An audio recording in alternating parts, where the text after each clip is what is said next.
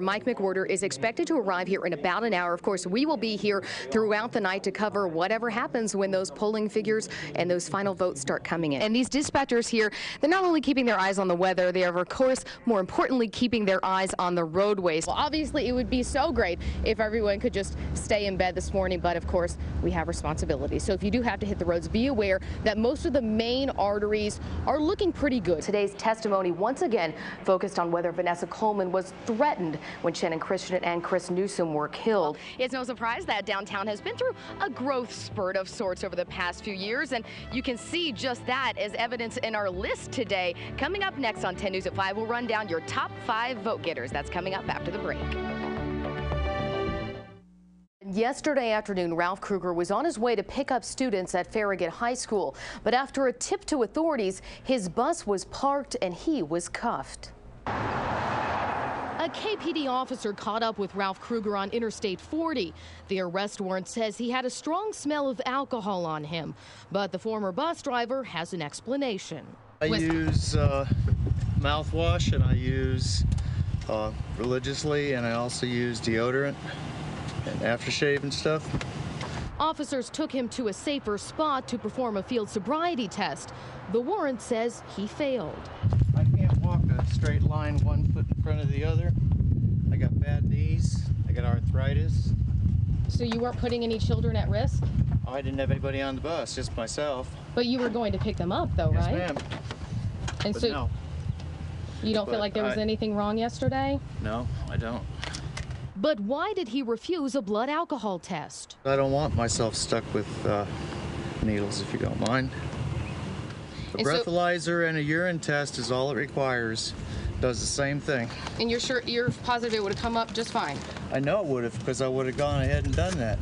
But they didn't explain anything to me. They just handcuffed me way too tight, I might add, behind my back. And it wasn't fun, believe me. Have a great day. A KPD spokesman says the department only asked for blood tests because breathalyzers don't detect anything but alcohol, and the state only requires 1 test to be offered to a driver. Meanwhile, a bus company spokesman says before Kruger was hired, he passed a drug test, criminal background check, and DOT physical. The Knox County school system also selects drivers randomly for drug testing at least 3 times a week. John and Robin. Congressman Jimmy Duncan saw our story and took action, writing a letter to the VA in Washington. It's just so brilliantly beautiful. It honors those that have honored us. A long-standing tradition is underway once again here at the Tennessee Veterans Cemetery, but just barely.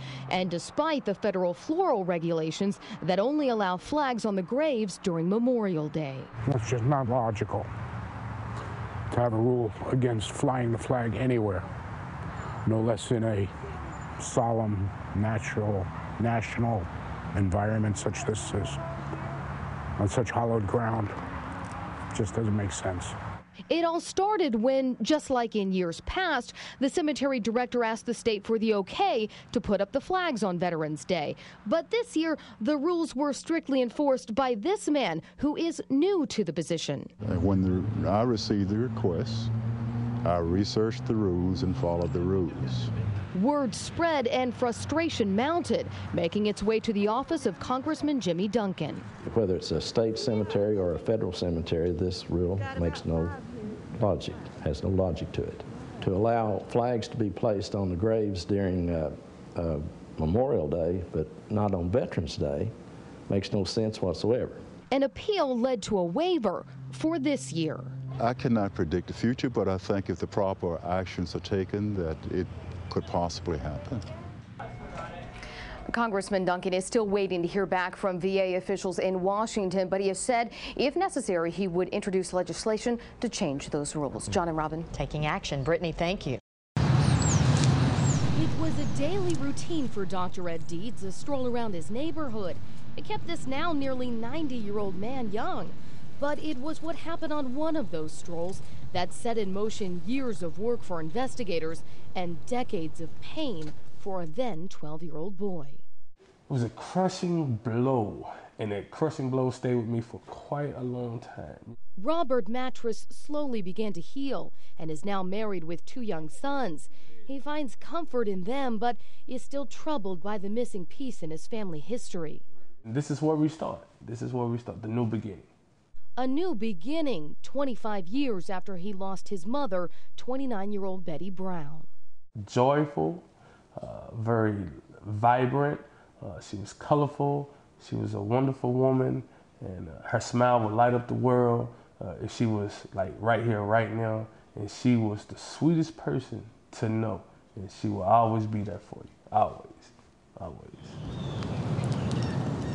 It all started back on July 20th, 1985, when Dr. Deeds followed a strange odor into the woods off Montlake Drive in South Knox County. It was just all overgrown, and I had to sort of shove my way through. As soon as I saw it was a body, I figured I'd better get out of there. It was Betty Brown. She had been stabbed through the heart with a 5-inch blade and then set on fire. Near the scene, Dr. Deeds discovered bloody footprints in his driveway. You can still see where investigators removed the pavement years ago. So they had evidence, a body, witnesses, and suspects, but it kind of went cold for whatever reason in 1987. Then, more than 2 decades later, Knox County Sheriff's investigator Mitchell Buckner picked up the case. I thought might be able to solve this one. New technology means new tests on that pavement, some undergarments, and a cigarette pack found at the scene. There's a partial fingerprint on there, and it is not hers. Betty Brown was known to hang out here on Magnolia. She had a few run-ins with the law and sometimes worked as a prostitute here. That's why investigators want to come back to the area to try to re-interview the witnesses from back then and perhaps find the suspects too.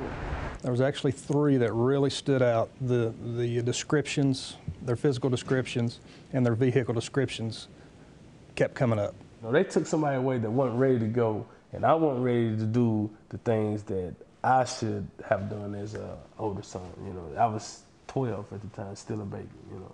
That baby had to say goodbye to his mother through a closed casket and watch as she was buried in the county's indigent cemetery. Now this adult son wants answers, justice, and perhaps most importantly, a final peaceful resting place for his mother. For now, those things still elude him, but he still has hope. My hope then was the same as it is right now. Never give up until, until God tell you to give up. And I don't think he tells people that. Brittany Bailey, 10 News. Going in the lion's den. Well, in this case, the bear's den. Before they can go to their new home, the bears must come out of this one. Once they're sedated, the bears get a workup. They're weighed in, measured. This is the part that the bears don't like, especially the females. Pinned with ear tags. She's famous now. And tattooed on the inner lip, too. That way, TWRA has a record if these bears ever wind up back in human hands. This bear looks better than the other.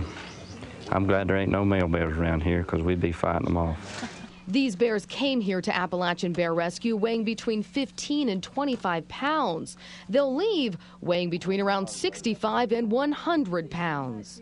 The first year was not a great one for them, but because of all of the support from our wonderful bear lovers and the people that believe in ABR, we've put these bears out for a wonderful opportunity to have their second year in the wild. Finally, the bears go into this box for a little nap and a little drive to their new home. Our whole mission is to give bears a second chance, and this is showing that we can do our job. We'll probably never see these bears again. Yeah. And that's what you want. That's exactly what we want. That's a successful release. Is the last time I see him is when he's jumping off his tailgate. Brittany Bailey, 10 News.